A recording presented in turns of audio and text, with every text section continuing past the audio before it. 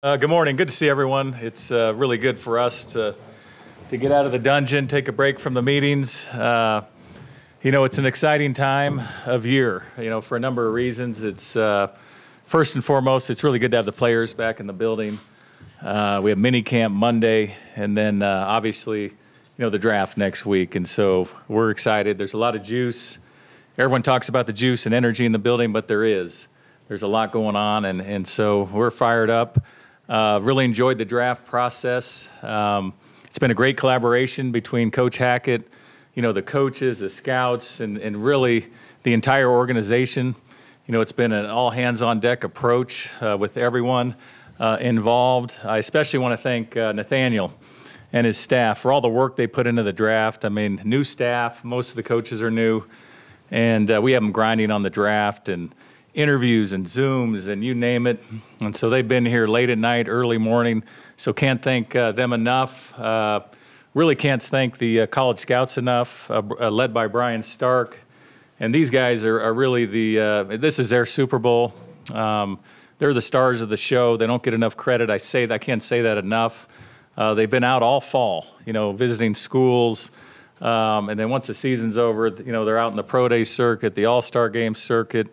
They've been here for 3 weeks, and so this is really the best staff I've been around, and that says a lot. I've been around a lot of good staffs, but I'm so impressed with the whole group. Can't name them all. I want to talk about the pro scouting department, everything they do, and the pro scouts are really the nuts and bolts of what we do in the player personnel. They're in charge of the day-to-day during the season, all the transactions we do. You guys know how many transactions we do. We bring guys in consistently. They're on it. They watch tape. They have a great pulse of the league, led by A.J. Durso. You got Jordan Dizon, Patrick Walsh, Robbie Paton. They set the plan for free agency. They're involved in all the trades, and now they're helping out with the draft. Just a couple other people I want to mention. I can't name everyone in the building, although everyone's had great importance to what we're doing. Vince Garcia, our head athletic trainer, our team doctors, our medical staff. I mean, they review probably 500 medical records for these draft-eligible players. They're still working on it. They have a day job. They have our own team to focus on. They're here late at night, just reviewing these medical files. So important to what we do. Obviously, we don't. We want to know what we're getting. There's some damaged goods, which is fine, but we really want to know what we're getting. There's no surprises because Vince is so diligent in what he does. Keith Bishop, head of security, he does background checks in all the draft eligibles. He does background checks in anyone who enters our building. You never know he's a great player because he's so humble. He's here 7 days a week and he grinds, I appreciate him, just more than anyone in the building. Ray Jackson, Vice President of Player Development, and Ray was involved in a lot of our interviews at the Combine, a lot of our top 30 interviews, and Ray brings a really unique perspective in that he was a player, and he can really relate to these players in a way I can't, in a way that probably Mougey can't. And so, Ray is really vital to me. He's vital to Coach Hackett. He's really a glue guy, within our building. So can't thank Ray enough. I'd be remiss if I didn't mention Chip Conway. I think I talk about Chip every press conference. That shows you how important he is. But if you've seen our building, the reboot that our building has undergone, it's remarkable. And maybe Smythe will let you take a tour, but it's really unbelievable to what he's done in just a short time. And then Joe Ellis, we've done a lot, this offseason, starting with the coaching search, and then, free agency, and then we had a trade, and we spent a lot of money on our building, and since I've arrived, Joe's given us everything we need to win, and so I can't thank him enough, and just for his support. Joe is a great sounding board for me, being a first-time GM, and so I can't thank Joe enough. And then finally, just John Elway. John sits in our meetings. He doesn't say much. He listens. John's got a great football mind, as you all know, and he's been really important to me through this. This has been a kind of a tough off season, a lot of change and some of the big decisions, but John's been really important to me. Just talking about the draft, feel really good about where we're at. I feel good about our prep.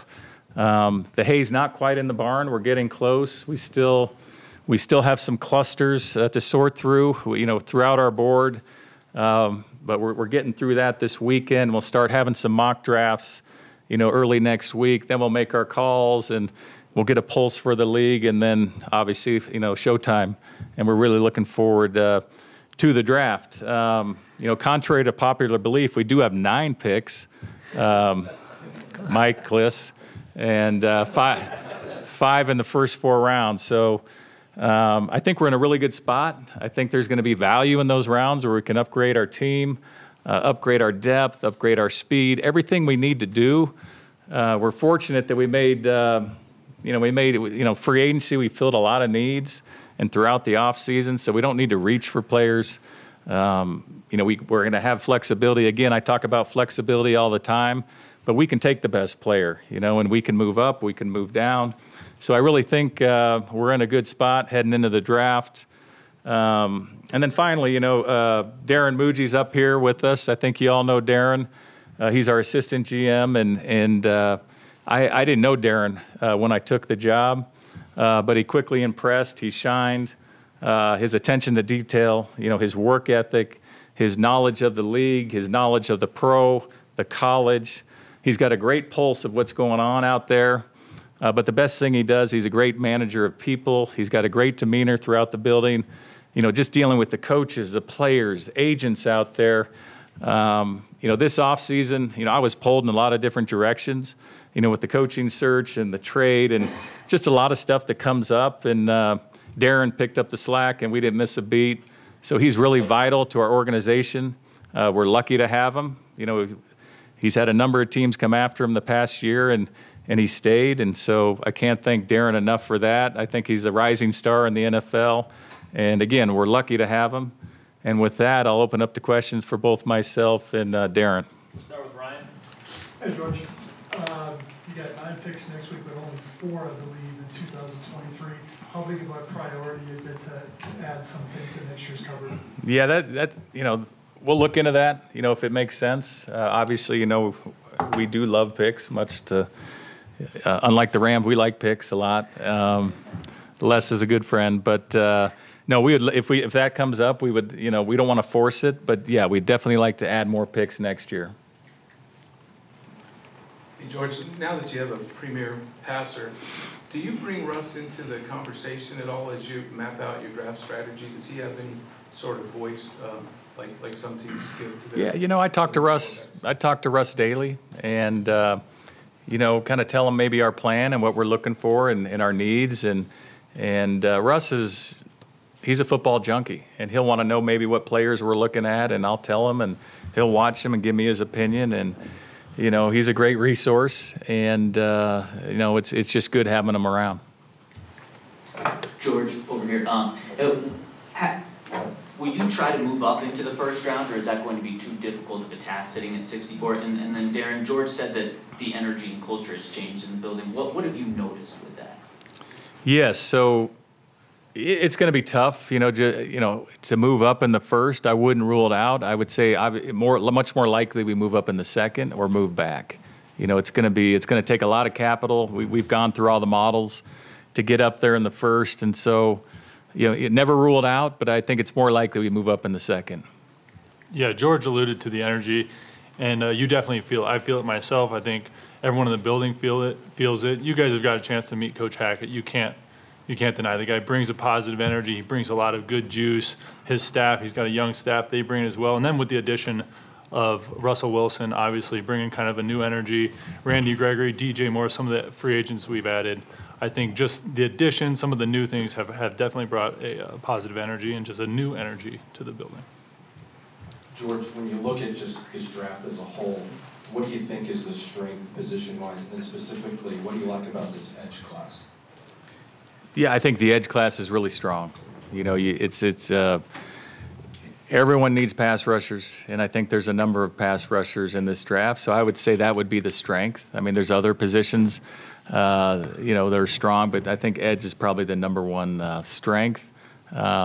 I think if you're picking in the first, high second, you can get a good tackle. I think there's some good offensive linemen. Receivers has been strong, and I think this is a strong receiver class, and so that's probably about it. For both of you, first for Darren, George mentioned that you had opportunities to leave. Were some of those opportunities chances to move up, and if so, why did you stay in Denver? Yeah, there's been a few opportunities I've had throughout my career to maybe move to different organizations, but I've just never felt the need to leave. It's such a special place to work here with this organization, the Denver Broncos, obviously with Joe Ellis, John Elway, and now George Paton. We've got such a good thing going here. I work with such a good group of people that I've never really wanted to leave. I've had opportunities, but I'm really happy with the situation I'm in now and the group we have and the team we've put together, and feel strong about that.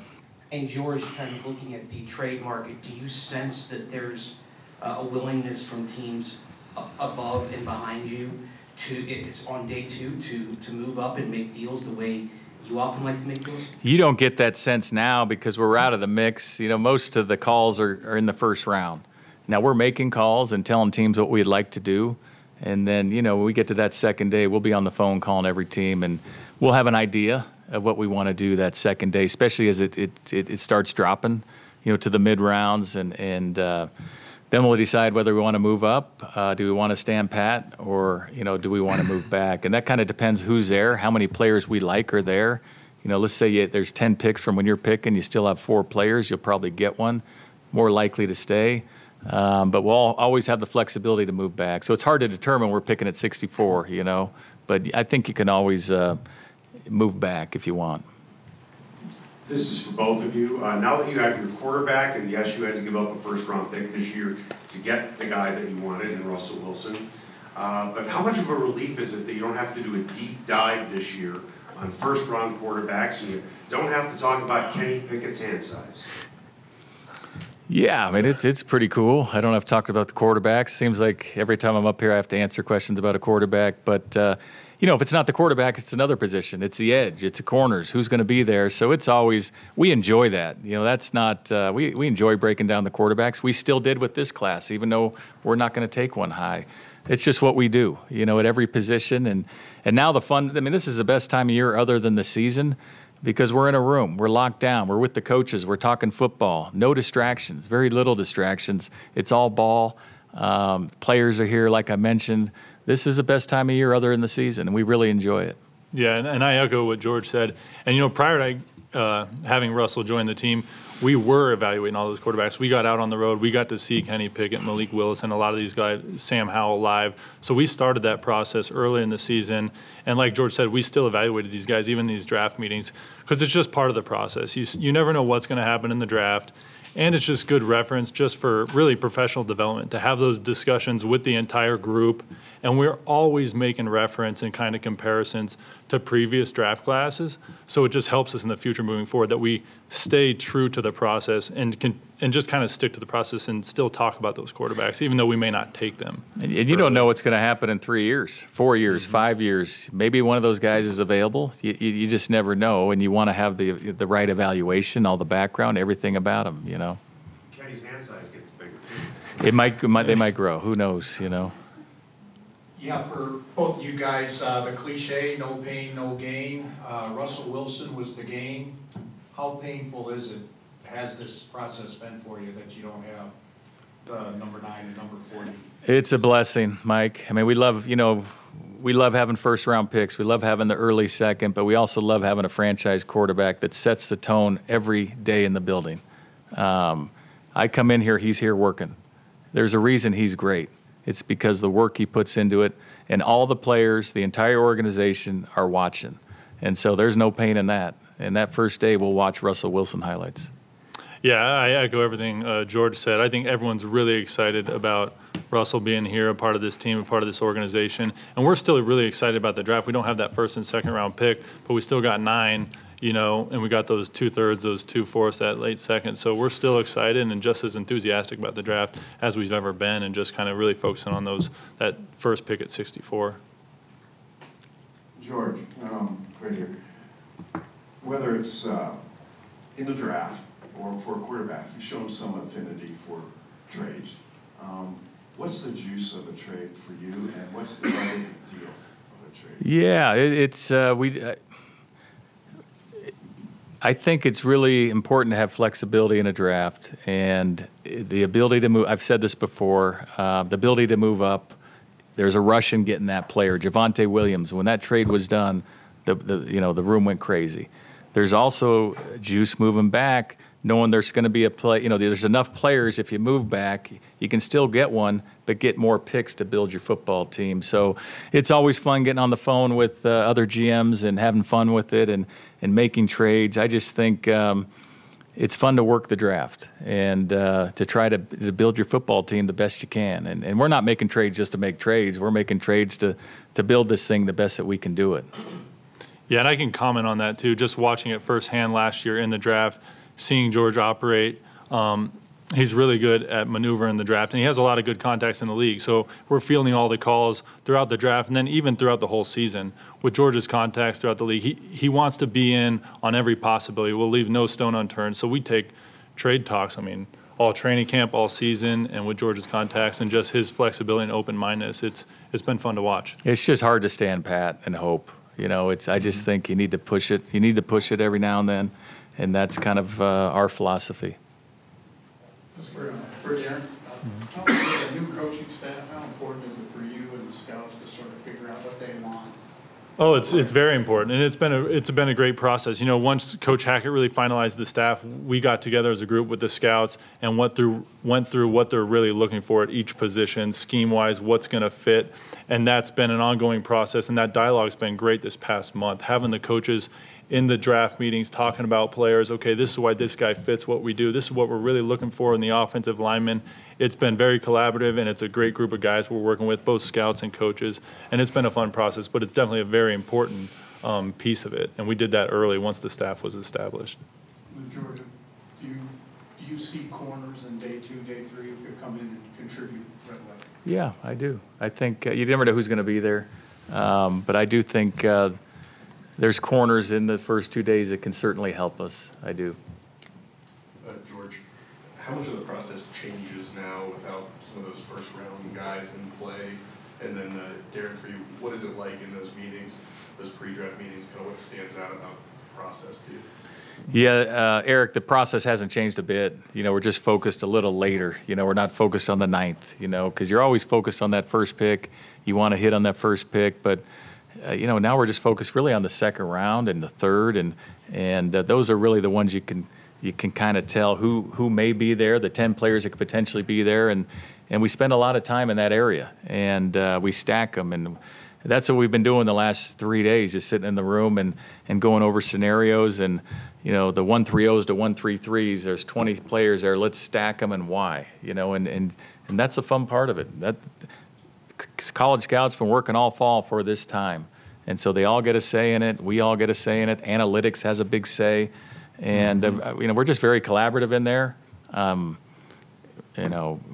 Interns get a say. I want to hear everyone's opinion, and then we'll listen and then we'll stack the board accordingly. Yeah, and just to echo everything George said, it is a very collaborative process and effort to get to the right decision. And like George hit, he wants everyone's opinion because they all matter, and that's interns. And at this point in the process too, we really bring in the medical guys, and we've got a lot of medical pieces that are very important. So that's an important part in this collaboration at this point, taking in the medical concerns and considering that and where these guys rank on the draft board.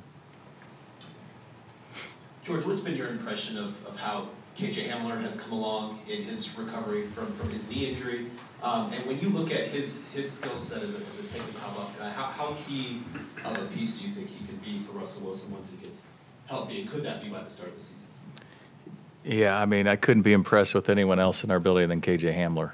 Significant injury, and just no one fights, no one works, no one has more passion. And the fact that I saw him running routes last month at Russell's, I was because I kind of lost. I know he's doing well. I know the surgery went great, but then I saw him running routes, and you see him today. He's out there, very impressive. And a player like KJ, Russell throws one of the better deep balls in the NFL. So have a guy that can stretch the field like KJ, like Cortland, like Judy, I think it's only going to benefit our team and Russ.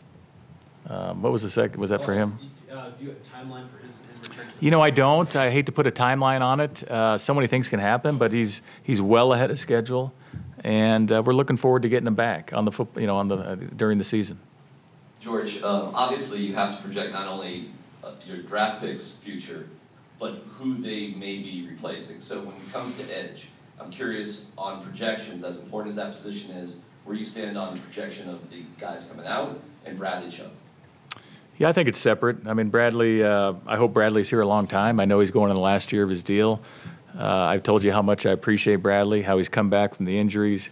This is the first offseason he hasn't had to rehab. He's out there working. Really high on him as a person, the passion, the grit, the physicalness.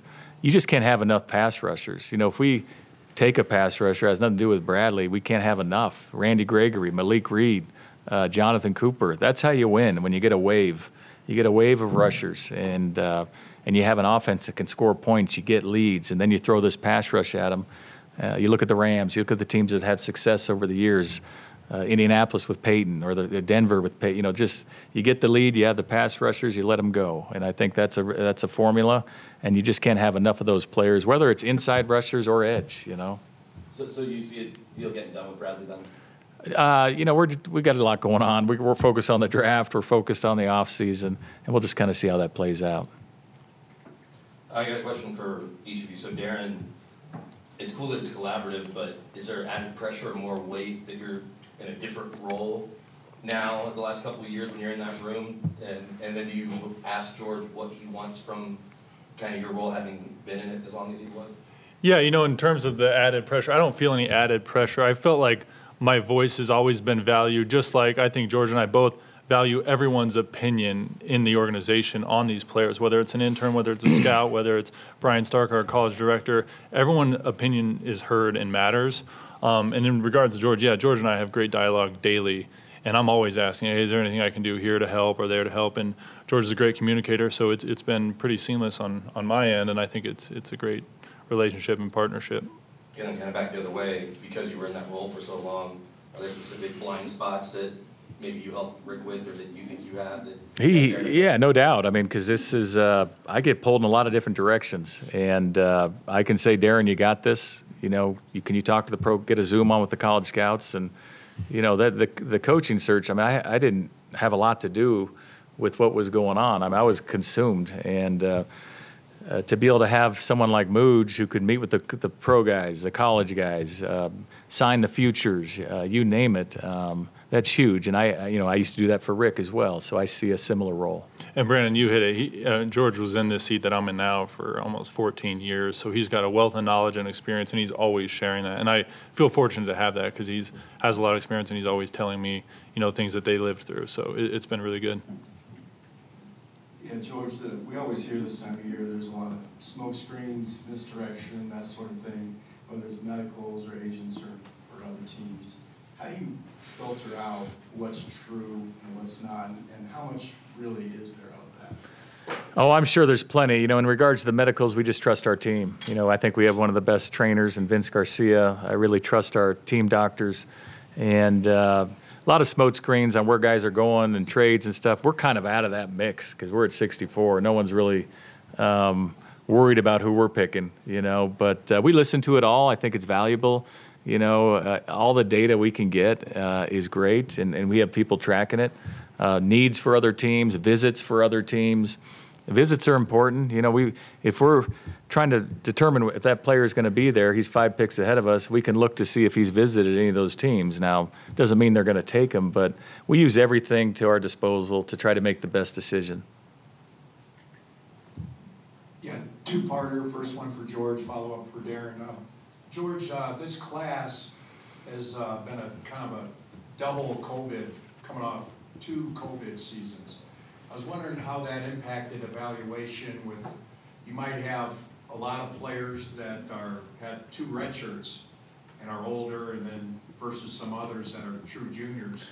say, coming out, how that. Yeah, Mike, a really good question. And we were just commenting on that. You know, when we started these meetings, there's more 25-year-old players or 23, 24. It's an older class.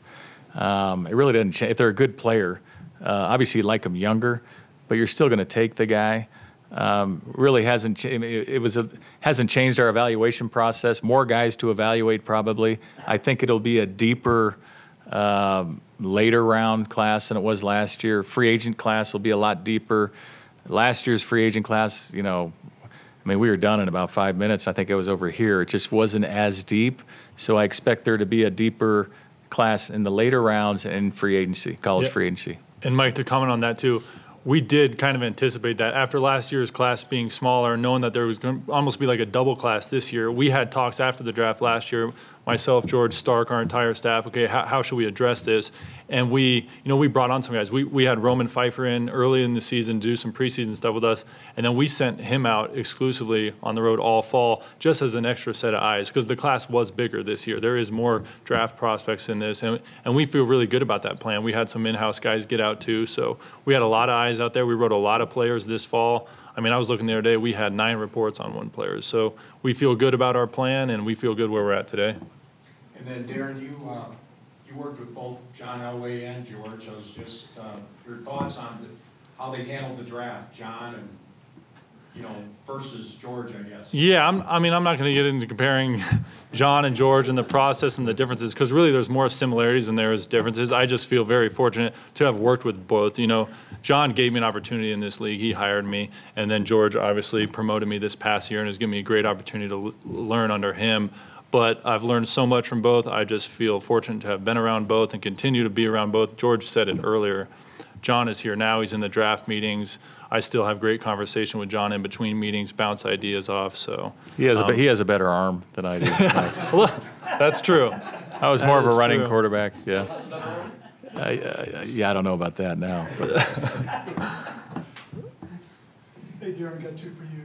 Being a part of this coaching search and one of the few people involved in the Wilson loop during those trade talks, how valuable were those 2 experiences for you? Oh, invaluable experience for myself. You know, and I'm again really fortunate that George and Joe got together when we were going through the coaching search and decided to kind of put together a little coaching search committee per se, and Joe giving us the resources to get out and reach all these coaches. You know, it was myself, Ray Jackson, Kelly Klein, Rich Hurtado, Patrick Smythe. You know, George did that with intent. You know, a lot of different perspectives, a different viewpoint on a head coach, but just to sit in on those interviews and kind of conduct those with George and that group was invaluable and a great experience. I think we're all happy with the outcome that we got with it. And then in regards to the Russell, same deal, invaluable experience. You know, just being behind closed doors with George and Rich Hurtado, talking about compensation packages and going through the process that we did with Russell in Seattle was awesome. Great experience, and again, I think we're all happy with the way that turned out. And the second question, when you're evaluating running backs, some of them don't have to pass protect, some of them don't have to catch the ball out of the backfield.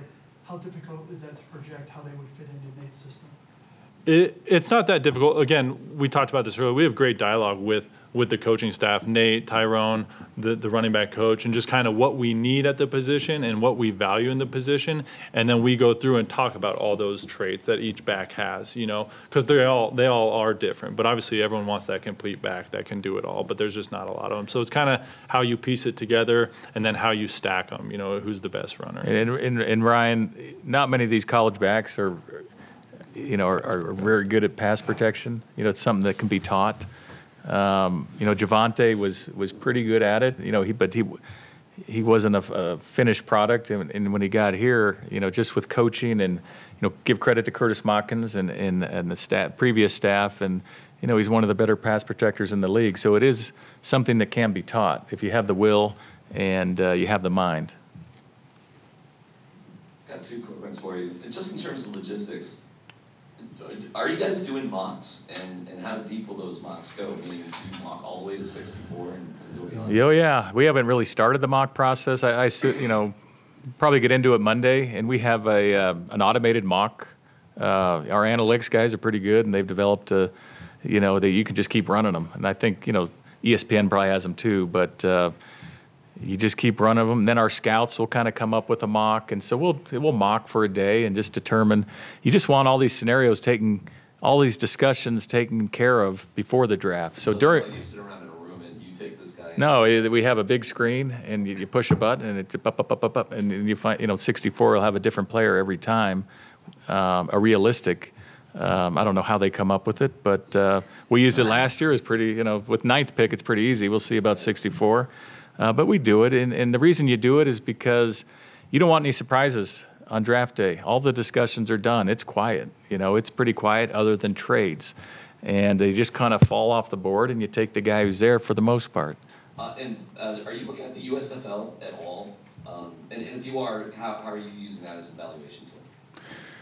Yeah, we'll have a pulse of the USFL. We'll have our pro guys. That's another thing they'll be, evaluating, and definitely we'll look at that. I'm sure there'll be a player or two to come out of there, and just like all the other leagues, we'll evaluate that league. This one's for both of you. What skills are you looking for in a modern inside linebacker? The reason I ask is I was at Laramie for Chad Moon's Pro Day. I talked to Logan Wilson. He said that guy's a faster version of me. I think he's a pretty good comparison, and I think he's a modern linebacker. But what traits specifically are you looking for now that tight ends are more of a weapon in the passing game? What do IOBs need in both your eyes?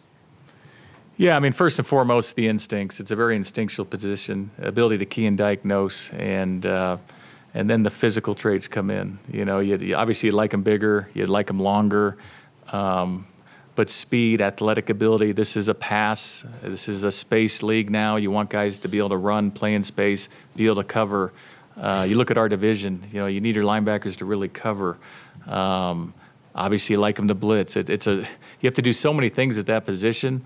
The number one trait to me, though, is instincts. You look at a guy like Josie Jewell, may not be the biggest, may not be the fastest. He plays faster than others. He sees it faster. He anticipates. He's so instinctive. So it just depends. There's all different shapes and sizes. Bottom line, we want good football players.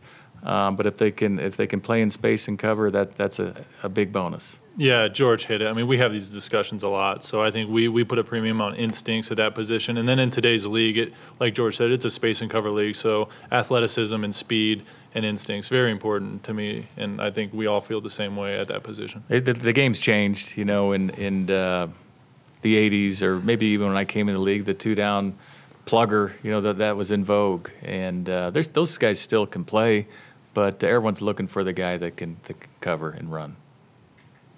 I got a couple. You both mentioned that everybody's opinions, you listen to them. There's a lot of opinions in this room. Do you listen to any of the stuff that's being said? Not much.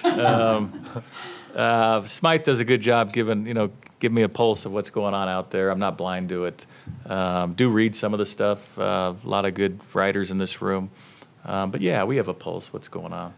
Second question, the NFL keeps making the draft bigger and bigger every year, and it's even bigger this year in Las Vegas. What are the logistics as far as, you mentioned you'll be in a room locked in, but are there boots on the ground there, especially not having anything with that first day? What do you do as far as splitting people up? We don't, prior to COVID, we sent a representative, all the teams, to wherever the draft was, and they were kind of it was kind of outdated, I thought. And just to have a guy there to answer a phone and be on the phone 24, all the time with you. We don't send anyone anymore. The league reps will answer the phone, and we're in our draft room. It's a big room. We have everything we need there. But we're constant communication with the league, and so that's just how it works logistically. George, Russ, and kind of having this title window, how do you balance picking a guy who's ready to play right away versus a guy that may have more upside but needs a little bit longer, maybe he's not ready to play right away? Yeah, I don't look at it as a window. Russ is a young 33. He wants to play till he's 40. We want to take the best player, and now if he's not quite ready week one, that's fine. We want a guy to be here long term and be the best player. So we're not going to just take a player because he's ready week one. We want a player who's going to be here 4 or 5 years, and Russell will probably outlast them all. George, you mentioned earlier, how's your collaboration been like with Nathaniel through the draft process? And as a GM, how do you weigh, say, a guy's super talented versus another guy may fit better in Nathaniel's system? Yeah, our communication's been great. We talk every day about everything, football, life.